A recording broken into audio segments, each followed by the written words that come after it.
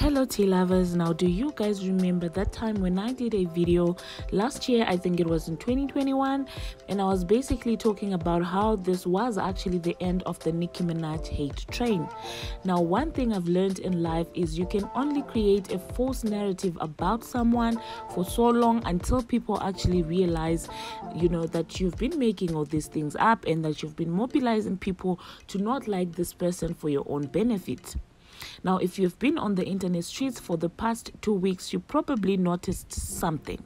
Now, in this video, I'm not going to say that any of these two women is a saint, but I mean, we have seen that one that's actually less of a saint has painted the other to be like the villain, to be the bad guy, whilst in reality, really, it was not like that. Do you know what I'm saying? And I do, in as much as I also want to blame her, I want to blame the people that were gassing her up, the people that were misleading her, the people that were feeding her with lies, giving her unrealistic targets and standards, basically lying to her that she was better, she was in the same league, if not better, than somebody who reigned the game for 10 years. In my own opinion, you can only be slow, all right, for you to believe such a lie. Do you guys remember when Lady Leisha came out and said that a certain record label actually offered her a deal, but the condition was she had to go against Nicki Minaj? But Lady Leisha, being the smart woman that she is, she knew that of course the hype could be created, but it would only take it wouldn't even take 5 years for people to notice that the talent is not the same. Do you know what I'm trying to say?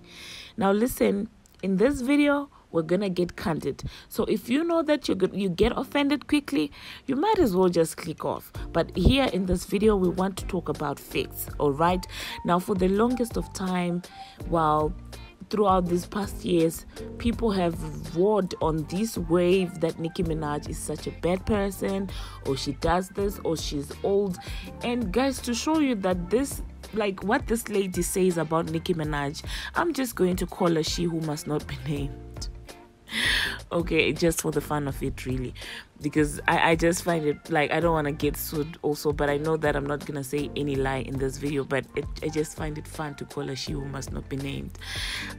So to prove to you guys that this lady doesn't really get all these ideas from her own mind, it's people or management or her team that actually feeds her with these lies until she begins to actually believe it. You keep like her main point of attack, even her and her younger sister, is that Nicki Minaj is old. So I think when they were when they were trying to gas her up, they were telling her that, Nicki Minaj is old, you're the new blood, she's just gonna go out, she's going out sad, she's gonna be like Lil Kim. Do you get what I'm saying?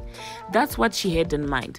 But what she didn't realize is that the legacy that Nicki Minaj had created for herself these past years was too big of a legacy to just be discredited by sympathy and payola. And I don't say this in a shady way, because deny it all you want. You know that the upper hand that this lady had above any other lady in the rap game is probably the team, the management, the record label. They invested a lot in her. Do you know what I'm saying? And now in 2022, she never, like Nicki Minaj coming back in the scene was never one thing that she saw coming. So of course, when she stepped back into the rap game in 2022, it disturbed her. Do you know what I'm saying? It obviously disturbed her because she didn't expect Nicki Minaj was going to come back. She thought that, she was just going to go back in hiding and stuff like that. But it did not play out as she wanted.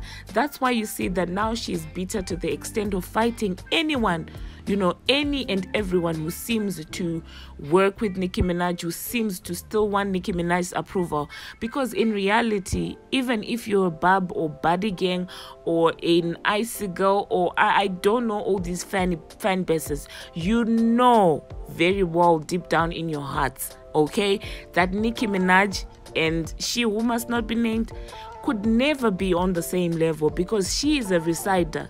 She's a reciter. not a reciter, a reciter, and Nicki Minaj is actually a rapper. So this has got nothing like this is not an emotional video. We're just speaking logic. So for you to go around saying, oh, she's this, she's that, or Nicki Minaj is this, it doesn't make sense. Now my time is running out, so I'm going to make a part 2 of this video. If you would like to see more videos like this, subscribe. Part 2 is coming.